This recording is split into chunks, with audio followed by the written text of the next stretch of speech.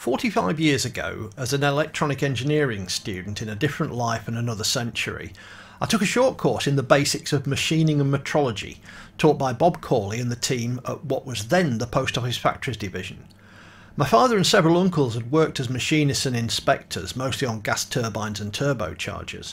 All of them advised me very strongly to choose a career path which didn't involve oil, swarf, noise, danger and 6 AM shifts. So I followed my Auntie Val and great uncle Les into the world of electronics instead. Then microprocessors happened and personal computers, and as a result I've wasted the intervening 40 years getting paid to do things to computers instead of real work. I first got into microwave radio in 1974, and of course I asked my dad for help making a 10 GHz micrometer wave meter and a directional coupler and gun source. Exciting times. I migrated LF for a long time after that, rarely operating above 2 MHz. But I got bored of stamp collecting once I was approaching 300 DXCC entities worked on top band. It took me 25 years to realise that I didn't really enjoy talking to random strangers on the radio. I was more of a maker than an operator. It was a big relief to realise that that was perfectly fine. 5 years ago I subscribed to Dubus and saw wondrous creations in metal that were full of mystery about how they worked and how they'd been made, and I wanted to play. My father had just died, and as I'd never really talked to him about machining and metrology and didn't know any machinists, I had to turn to YouTube and Twitter to gain an education. I talked at length to wise old metal bashers who all advised me to invest in old cast iron beasts and learn the trade on those rather than buying a shiny Chinese mini lathe. They also told me very firmly that good measurement tools were vital and to expect to spend at least as much on tooling as on machines. Oh, how I scoffed. 4 years later I had my first article on machined microwave antennas published in Dubus. My mum was very proud. This is the story of how I've had a huge amount of fun turning ideas and theory into functional antennas, filters and other parts. I'm using my newfound modelling, machining and metrology skills with tools that cost about the same as a reasonably fanatical radio amateur would spend on radios and antennas. The tale follows the genesis of the designs, the modelling of electromagnetic performance, mechanical stress and heat flow, material selection and how I turned those ideas in my head into real functional objects, enabling folks who enjoy operating more than I do to have fun on the radio, while I have fun making things. My first purchase was a 1962 Bridgeport milling machine, which weighed about the same as a small car. Second through the door was a 1982 Colchester 1800 lathe. With those two items and a decent micrometer, if civilization ever collapsed I'd be able to rebuild it. I added a horizontal bandsaw and a 14-ton hydraulic press, and I was ready to cut some metal. The first project I tried was a high-power 1296 MHz coaxial low-pass filter. I used the design tool from Dominique F1 FRV to design a 9th order LPF using 7/16 DIN connectors. The design tool runs in Excel and it calculates the end effects, fringing, termination adjustments and even factors in the capacitance of insulating spacers. I had some 3mm copper pipe, so I used that as the core conductor. The diameter of the outer tube was limited by the size of the 7/16 DIN sockets. To keep the tolerances reasonable I picked a 1.5mm air gap, meaning I needed 25mm discs. After specifying the acceptable ripple and the corner frequency, the dimensions looked reasonable, so I made a CAD model in Fusion 360 just to be totally sure there were no issues with clearances or manufacturability. I used Fusion to create a dimension drawing and disappeared into the new rather empty machine shop and started making chips, turning some brass bar to 25mm OD, facing it off flat, and then drilled and reamed it to 3mm, cutting small countersinks to help control the solder beads and improve wicking. I parted off the first disc about 1mm oversized, then repeated the process for the other 3 discs. Trying to hold a thin brass disc in a lathe chuck or collet is not easy, so I turned the remaining bar stock to 20mm diameter, faced it off, and cut some shallow concentric grooves in the face. A drop of super glue on the machined face of the first disc fixed it firmly in place and left some room for me to measure the thickness.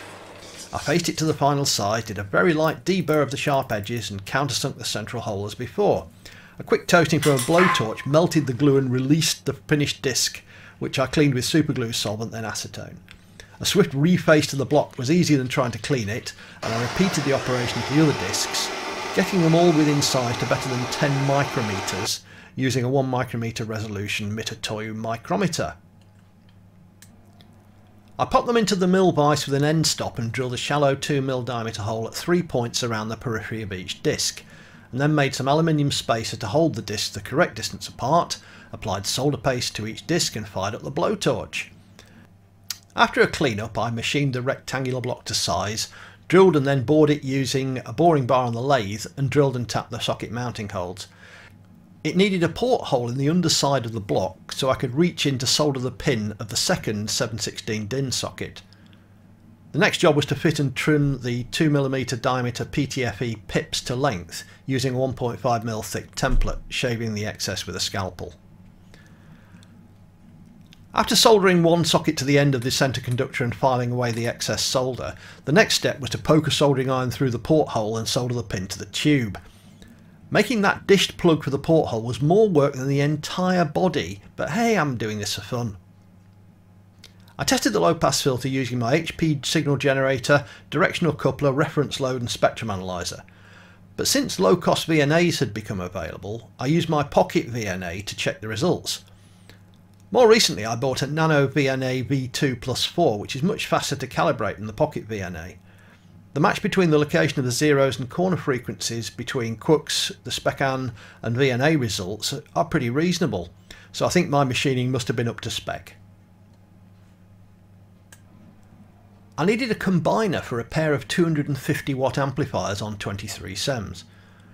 Making an air dielectric rat race hybrid seemed a great idea at the time. I used ATLC2 to model the surge impedance of a round inner conductor at the centre of a hollow rectangular outer conductor. The program takes an arbitrary bitmap image as input, using the colour of the pixels to define which part of the cross section is a conductor or air or dielectric and what connects to what. I was aiming for 70.71 ohms with a 10 mm copper ring, setting a fixed vertical dimension and varying the width to get the match. I machined the body and lid and turned a joining plug for the ring. After cutting the ring precisely to length and soldering the joint, I checked its circularity on a tapered mandrel. Tapered sleeves reduced the mismatch at each port, and I supported the ring with U-shaped aluminium spacers and soldered all the joints. Drilling, tapping and counterboring all those holes for the lid was kind of relaxing. Testing showed the return loss was a worst case of 19 dB and interport isolation was over 30 dB, with a balance between the two ports of around 1.2 dB. Not brilliant, but then this was more like plumbing than precision engineering. Now I needed a few more amplifiers, so I ordered some 4" by 1/2" copper bar to make myself a few heat spreaders. But when the invoice arrived with a heavy thump in my inbox, I realised I'd bought 4 meters instead of 1. The bar weighed 42 kilograms and cost the thick end of £450.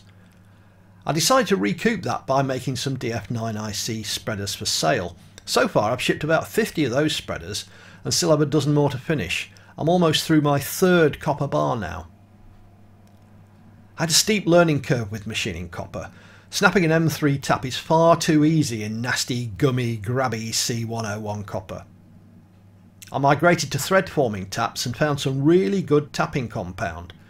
Snap taps are now a rare event and usually from carelessness.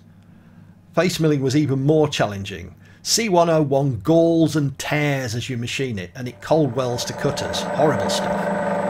I tried all sorts of techniques with fly cutters and shell mills, but I've settled on a trick I saw on YouTube. A 7-bladed 80mm face mill fitted with a single positive rate polished radius carbide insert. By careful choice of cutting insert geometry, spindle speed, feed rate, lubrication and adjusting the slideways, gibs and lead screws nuts to perfection, I'm now able to get a reasonable finish on copper. Moving to C111 free machining copper has helped a lot, although it's a lot more expensive than the gummy stuff. Wholesale copper prices are now more than double what they were in 2017, and the retail cost has almost trebled. More orders for heat spreaders followed, with W6 PQL models being popular, but also some specials for tiny 5.7 GHz devices, a 3.5 GHz unit with M1.6 screws, and some high power dummy load mounts.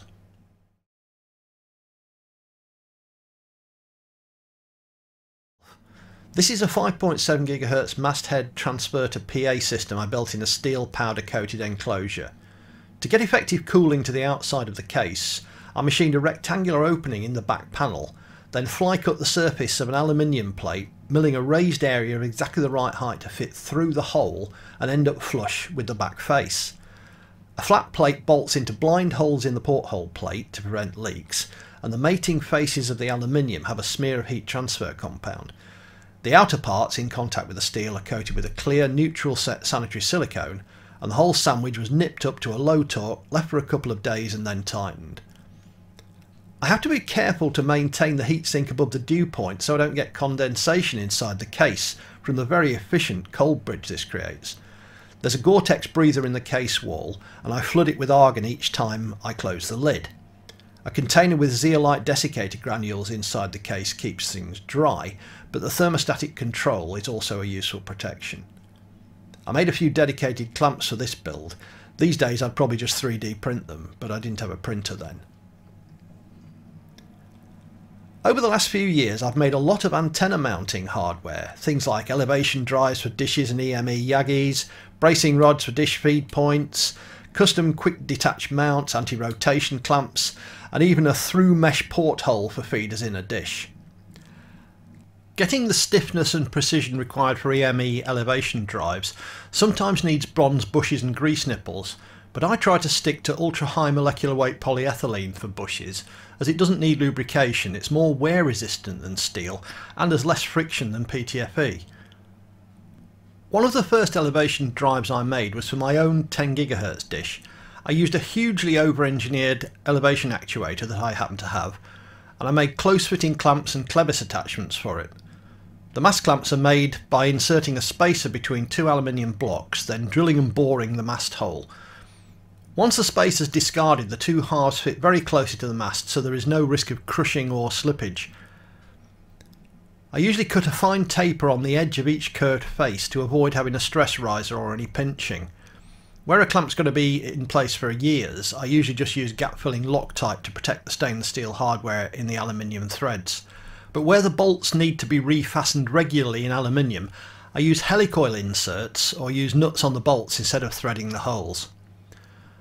For larger dishes and Yagi arrays, a rather stiffer knuckle arrangement's needed. The torques can be significant and a wider stance is needed to ensure that the mounts can transfer the loads without risk of distortion or fracture. This arrangement is for a 2.4 metre mesh dish which is used on a large pneumatic mast mounted on a van. Counterweights can be added to the rear of the saddle to balance heavy feeds. The bearings are UHMWPE in aluminium carriers with a stainless steel shaft which fixes through a machined knuckle.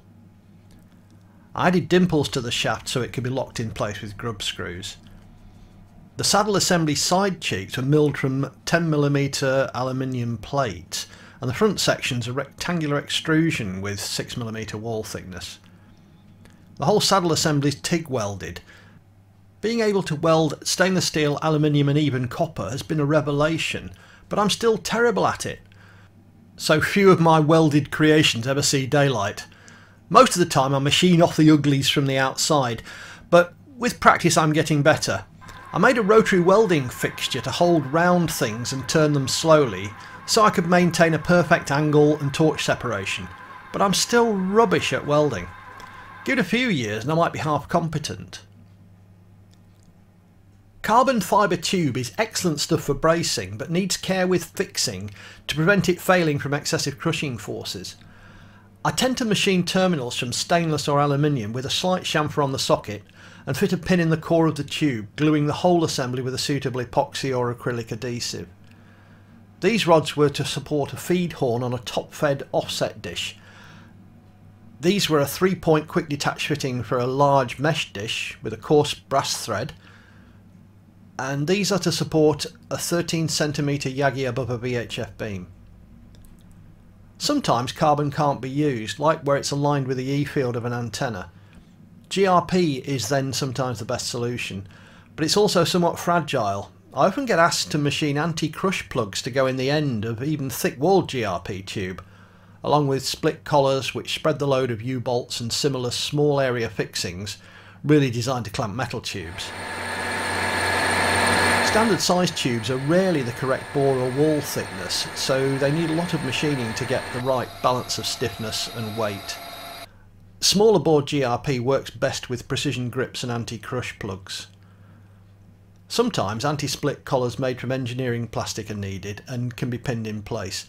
I made some drilling guides for the collars on one system so the op could fit and drill the collars themselves. Hinge plates for elevation of Yagi arrays present some amusing challenges. I made this one recently. It uses bronze bushes which are made from a lump of bronze given to my father in the 1940s. The bronze was already old by then. He got it from an ancient colleague who was retiring, having worked for the firm since Edward VII was on the throne. My dad used it as a soft anvil. I hope he'd be happy to know it now has a new life, helping to workstations on 70SEM EME. The bushes are split and pinned with a void between them where grease is injected. I had a lot of fun making all the fiddly bits for this mechanism.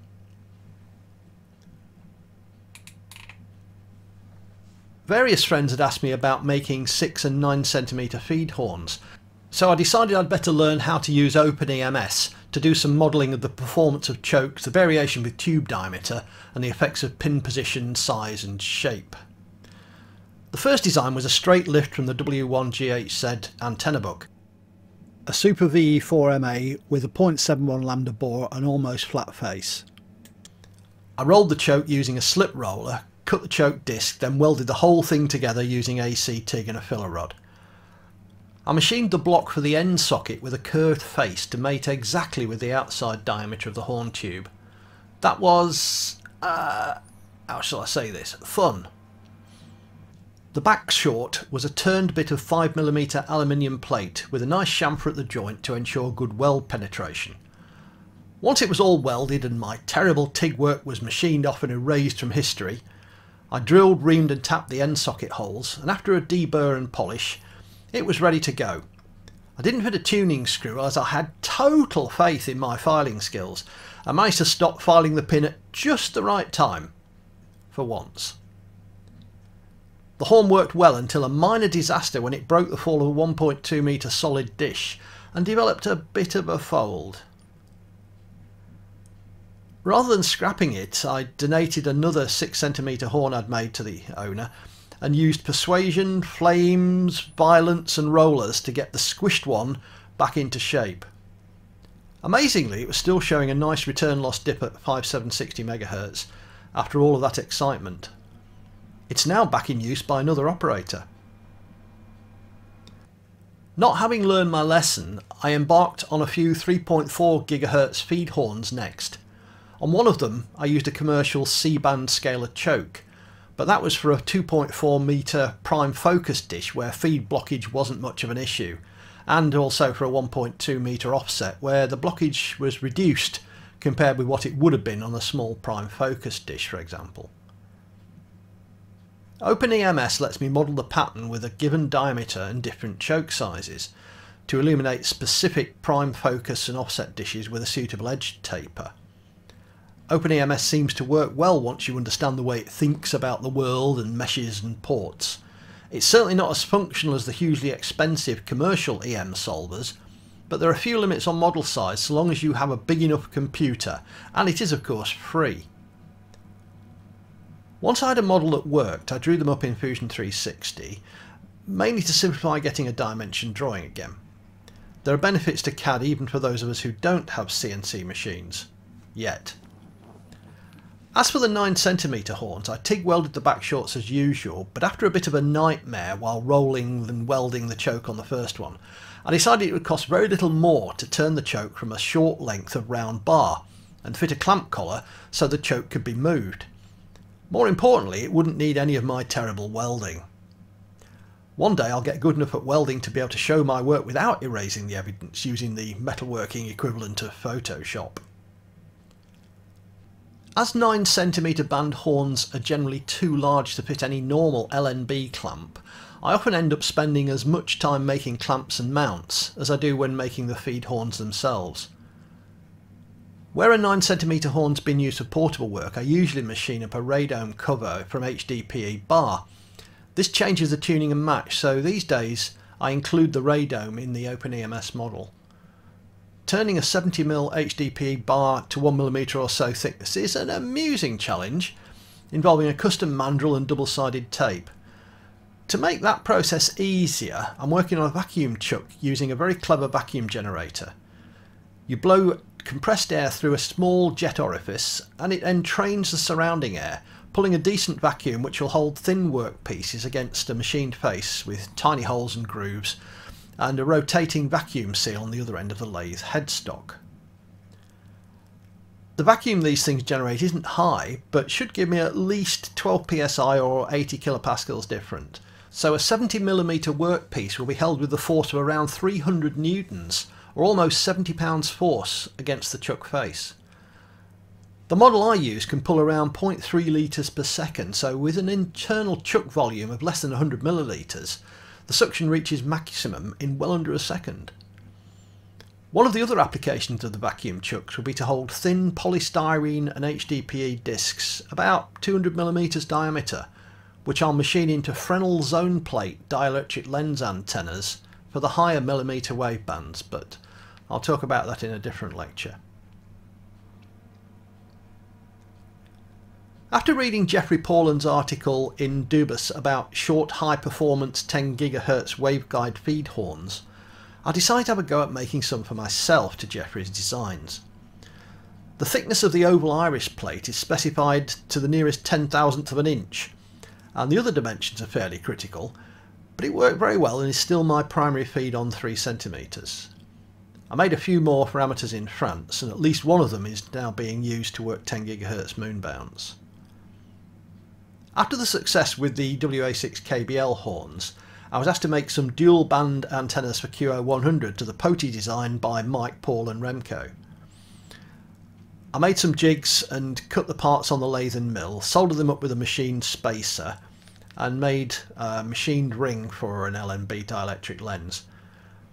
It tuned up nicely with the expected dual dip in return loss at plus or minus 40 MHz as the patch was excited in orthogonal modes, with a 90-degree phase difference for circular polarisation on 2.4 gig transmit. I even made a couple of contacts via the satellite before losing interest and going back to making stuff.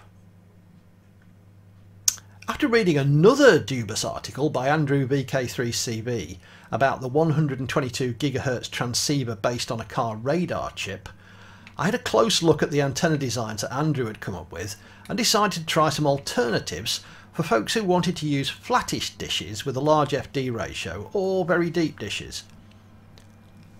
My first attempt was a replication of Andrew's feed horn design, but instead of using a shaft and grub screw, I cut a very fine pitch thread into the horn and the mount duplexer assembly to make fine adjustments of the size of the duplexer cavity possible.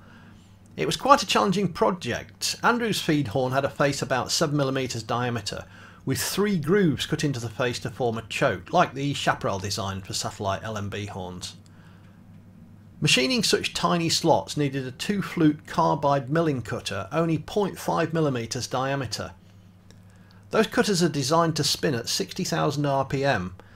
That meant making a special purpose high-speed spindle using a 600 watt 3-phase motor and a variable frequency controller.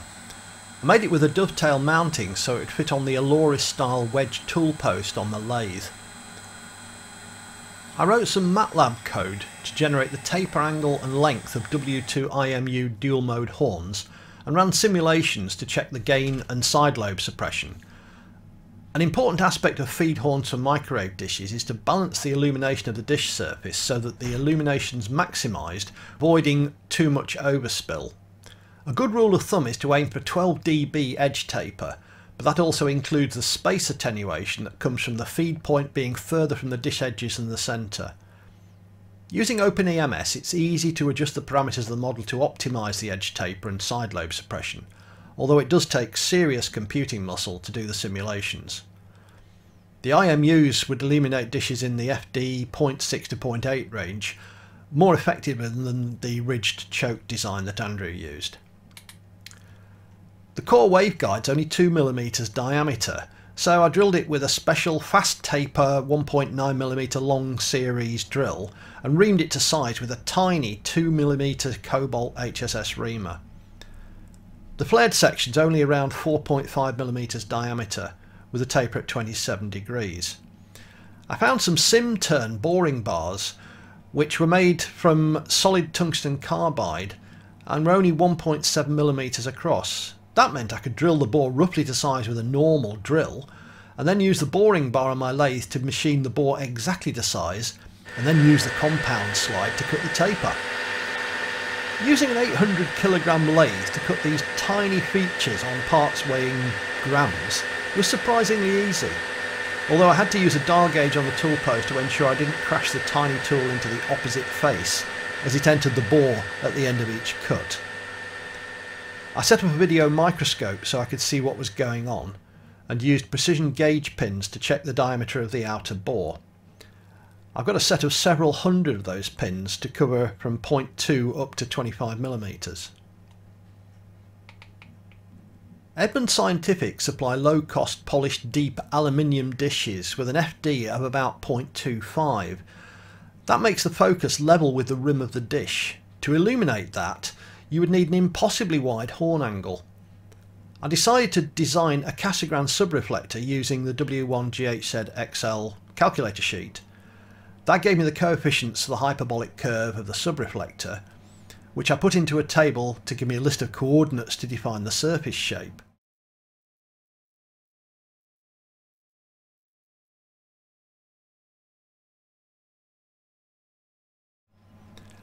Not having a CNC machine, I made a dovetail clamp to fit the cross slide of my lathe and used the XY position table to cut a flat template on my milling machine in tiny manual steps. Then all I had to do was use a round 10mm diameter lathe tool and 10mm round pin to follow the template, and I had an instant copying machine which can reproduce the flat curve as a 3D surface. The trigonometry and calculus involved to work out the shape of the curve is definitely challenging. I really need a CNC machine.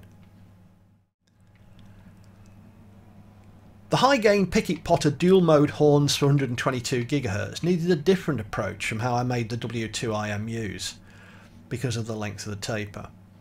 Once again, I modelled the dimensions using calculated values for the size of the guide, step and outer taper. I decided to make the taper 10 wavelengths long and a 6 wavelength diameter opening. I took a piece of tool steel, machined it to 18mm diameter and then cut the taper on my lathe. After machining it, I used a gas torch to heat it to cherry red and quenched it in oil. That made it glass hard and brittle. So I popped it in the kitchen oven at 220°C for an hour to temper it back to usable hardness. The tapered face needs to have a very fine polish and the edge must be razor sharp. So I used the tool post spindle as a grinder, spinning the D bit in the chuck and using the compound slide to put a fine precision grind on the tapered face. I ground off the tip with a relief angle using my Deckel copy cutter grinder, form the step which stimulates the formation of the second mode in the horn. A final lap of the flat face of the D-bit with a fine aluminium oxide paper and then with diamond dust slurry, and the D-bit was ready to use. The finish it creates on brass is very good straight off the machine, but I still used a tapered Delrin rod with 2000 grit paper to polish any remaining surface imperfections. Once the taper is completed, I use a 3mm silver steel rod in the tailstock to measure the depth of the taper to the step and then machine the face to the final length. After that there's just the outside diameter, outside taper, an M8 by 0.5mm thread and waveguide cavity shaft to machine. The horn fits in the same modular mount and duplexer cavity as all the other 122 GHz parts. I've also made some horns and adjustable flange connectors for 122 GHz, machining UG387U flanges with 440 UNC captive lock screws. I made my own lock screws after finding how expensive they were to import. I had to make a special tool for that as well, plus a holding jig and lantern chuck to trim the threads to length. The flange adapters were quite intricate as the flange is free rotating with a split lock nut, and there's a separate threaded adjustment for the duplexer cavity with its own lock nut. The duplexer body is reamed to 4mm to fit the 3.98mm waveguide shaft, and then tapped with 4 M2 holes to mount to the VK3CV boards.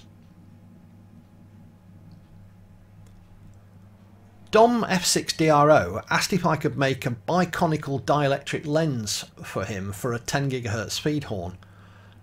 I machined a 21mm ID brass tube for the horn body and bought some Rexolite 1422 cross-linked polystyrene dielectric from Specialist Engineering Plastics. It machined very nicely and gave excellent results.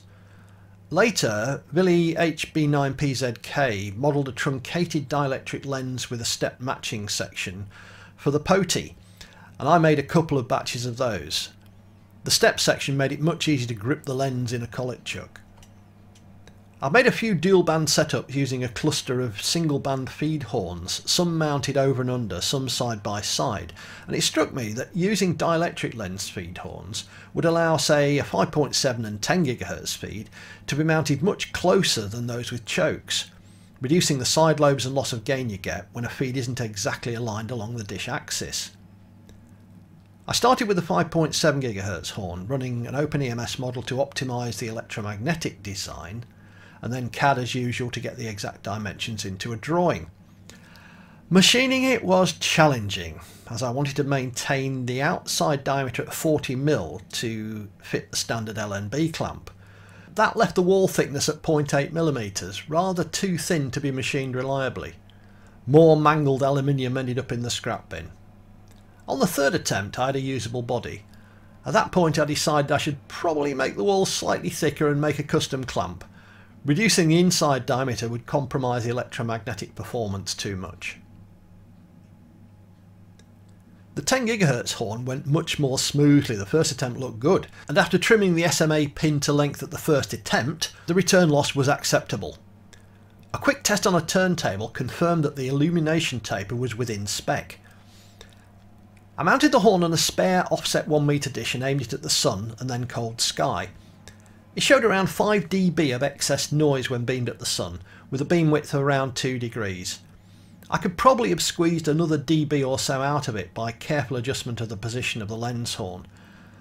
The next step will be to make a waveguide fed version of the dial spike horn with a tapered transition from WR90 or WR75 rectangular to 21mm circular guide. So, what does the future hold for the DBN machine shop? So far, everything I've been doing has used manual subtractive machining and traditional fabrication techniques. But there are things that I can't do using those methods. CNC machines with the same precision and performance as my old manual clunkers are furiously expensive, so I'm working on CNC add-ons for the Bridgeport and Colchester. That'll take away the stress of cutting the dozens of tiny slots on 24 GHz slot array antennas, and also make it easier to make close-fitting covers for microwave PCBs to help suppress waveguide resonances inside cases. It'll also mean I can machine arbitrary compound curves, aspheric lenses, and make complex 3D shapes from solid. If I ever get better at welding, I now have a giant slip roller to make 23cm and 13cm choked aluminium feed horns with welded seams and milled stepped polarising septums for large circular polarised feeds on big EME dishes. My biggest EME dish is only 3 meters diameter, tiny really.